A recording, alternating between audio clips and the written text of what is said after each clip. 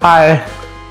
Well, it's almost end of summer and we still have a lot of tomatoes. Look, I got some tomatoes from my garden, and I had also some cherry tomatoes. And look, a lot of tomatoes. Yeah. What I'm gonna do, I'm gonna try to preserve them for the future. I'm gonna prepare them. I'm gonna roast them with some onion and some garlic. I just chop it. I will show you right now. I chop it, the tomatoes, the cherries into half, and those like chunks of tomatoes.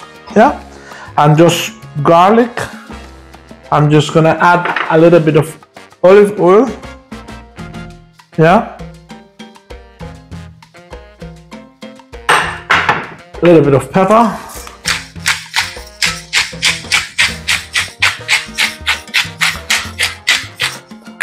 And very little salt, as we are not sure what we're gonna do in the future, so just a little bit of salt that you can always adjust at the end. Yeah.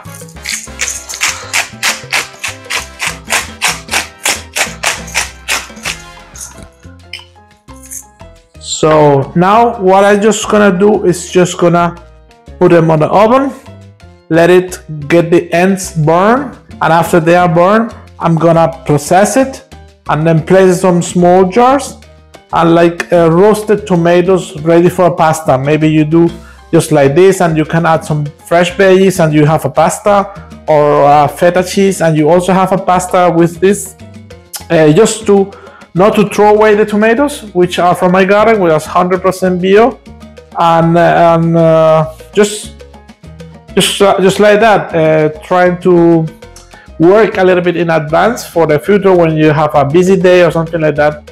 So check this out. I'm gonna put them and catch you up later. Okay, cheers.